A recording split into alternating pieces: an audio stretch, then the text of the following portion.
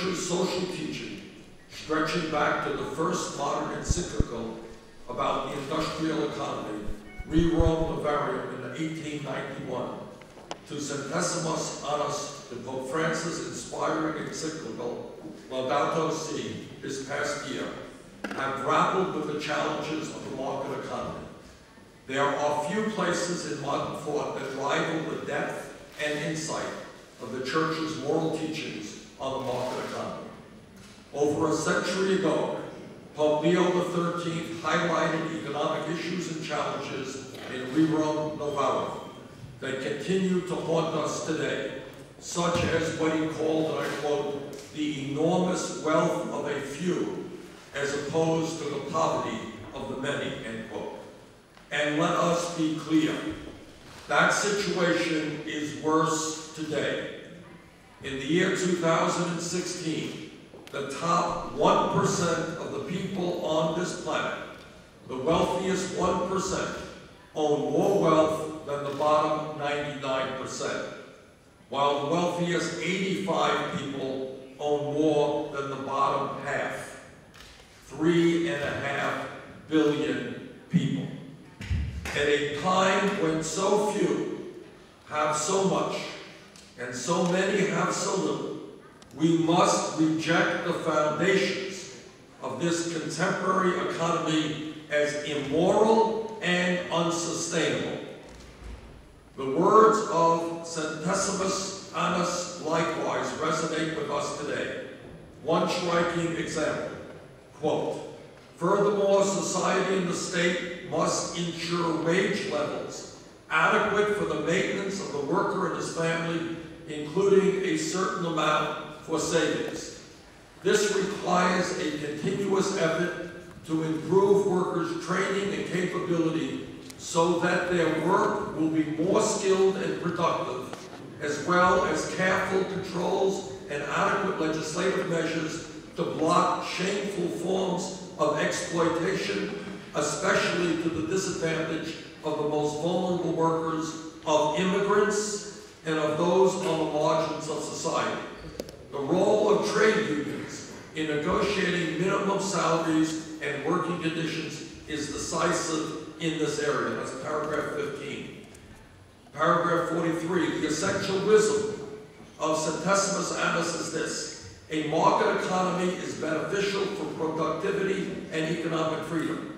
But if we let the quest for profits dominate society, if workers become disposable cogs of the financial system, if vast inequalities of power and wealth lead to marginalization of the poor and the powerless, then the common good is squandered and the market economy fails us. Pope John Paul II puts it this way: profit that is the result of illicit exploitation, speculation, or the breaking of solidarity among working people has not justification and represents an abuse in the sight of God and man.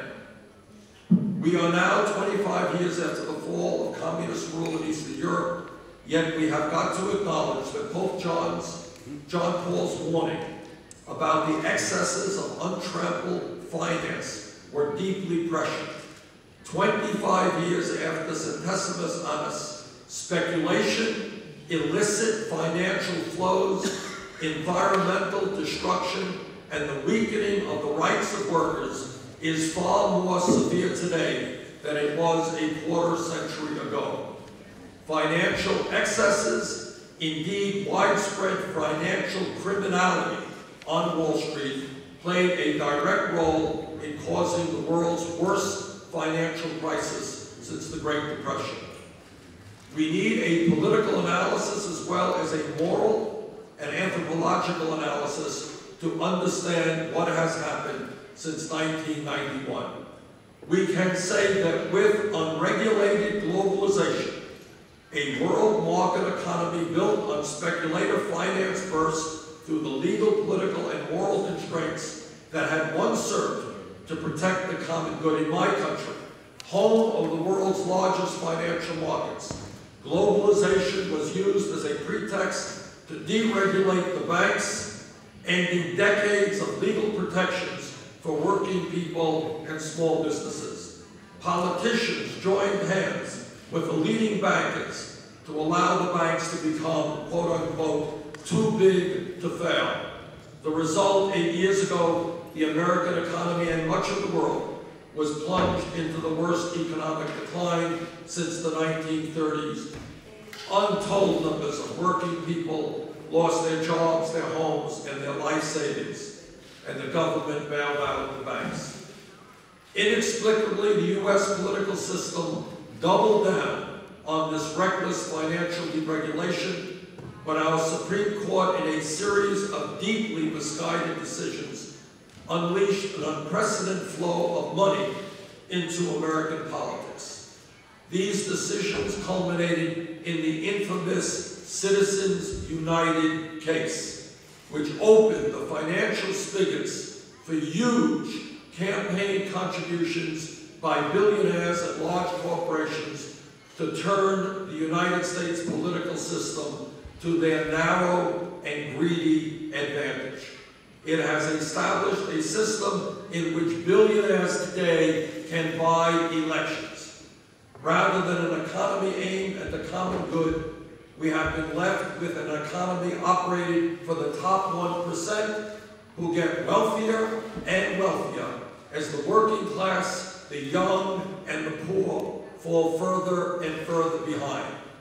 And the billionaires and banks have reaped the returns of their campaign investments in the form of special tax privileges, imbalanced trade agreements that favor investors over workers, and that even give multinational companies extrajudicial power over governments that are trying to regulate them.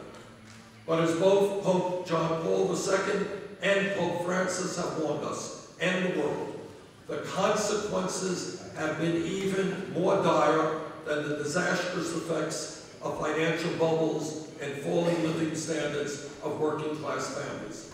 Our very soul as a nation has suffered as the public has lost faith in political and social institutions. As Pope Francis has stated, and I quote, profoundly stated, man is not in charge today, money is in charge, money rules, end of quote. And the Pope has also stated, and I quote, very profoundly, we have created new idols. The worship of the golden calf of old has found a new and heartless image in the cult of money and the dictatorship of an economy which is faceless and lacking any truly humane goal, end of quote. And further from the Pope, while the income of a minority is increasing exponentially, that of the majority is crumbling. This imbalance results from ideologies which uphold the absolute autonomy of markets and financial speculation, and thus deny the right of control to states, which are themselves charged with providing for the common good, end of quote. Pope Francis has called on the world to say, and I quote, and how profound, how important this is, no to a financial system that rules rather than serves. And he called upon financial executives and political leaders to pursue financial reform that is informed by ethical considerations. He stated plainly and powerfully that the role of wealth and resources in a moral economy must be that of servant, not master. The widening gap between the rich and the poor, the desperation of the marginalized, the power of corporations over politics is not a phenomenon of the United States alone. The excesses of the unregulated global economy has caused even more damage in the developing countries. They suffer not only from the boom-bust cycles on Wall Street, but from a world economy that puts profits over pollution, oil companies over climate safety, and arms trade over peace. And as an increasing share of new wealth and income goes to a small fraction of those at the top, fixing this gross inequality has become a central challenge. The issue of wealth and income inequality is the great economic issue of our time. It is the great political issue of our time. It is the great moral issue of our time. It is an issue that we must confront in the United States and across the world. Pope Francis has given the most powerful name to the predicament of modern society. He calls it the globalization of indifference. Quote, almost without being aware of it, he noted, we end up being incapable of feeling compassion at the outcry of the poor, weeping for other people's pain, and feeling the need to help them, as though all of this were someone else's responsibility and not our own, end quote. We have seen on Wall Street that financial fraud became not only the norm in many ways, but the new business model, business as usual. Top bankers, major executives of Wall Street firms have shown no shame at all for their bad behavior, for their illegal behavior. They have made no apologies to the public. The billions and billions of dollars of fine they have paid for financial fraud are just another cost of doing business, another shortcut to unjust profits. Some might feel that it is hopeless to fight the economic juggernaut, that once the market economy escaped the boundaries of morality, it would be impossible to bring the economy back under the dictates of morality and the common good. I am told time and time again by the wealthy and the powerful and the mainstream media that so often represents their interests that we should be practical, that we should accept the status quo, that a truly moral economy is beyond our reach. Yet Pope Francis himself is surely the world's greatest demonstration against such a surrender to despair and cynicism. He has opened the eyes of the world once again to the claims of mercy, justice, and the possibilities of a better world. He is inspiring the world to find a new global consensus for our common home. I see that hope every day and that sense of possibility among America's young people, which gives me an enormous sense of optimism. Our youth are no longer satisfied with corrupt and broken politics and an economy of stark inequality and injustice. They are not satisfied with the destruction of our environment by a fossil fuel industry whose greed has put short-term profits ahead of climate change and the future of our planet. Our young people want to live in harmony with nature, as part of nature, not destroy nature. They are calling out for a return to fairness, for an economy that defends the common good by ensuring that every person, rich or poor, has access to quality health care, nutrition, and education. As Pope Francis made powerfully clear last year, and Laudato Si, we have the technology and we have the know-how to solve our problems, from poverty to climate change to health care to the protection of biodiversity.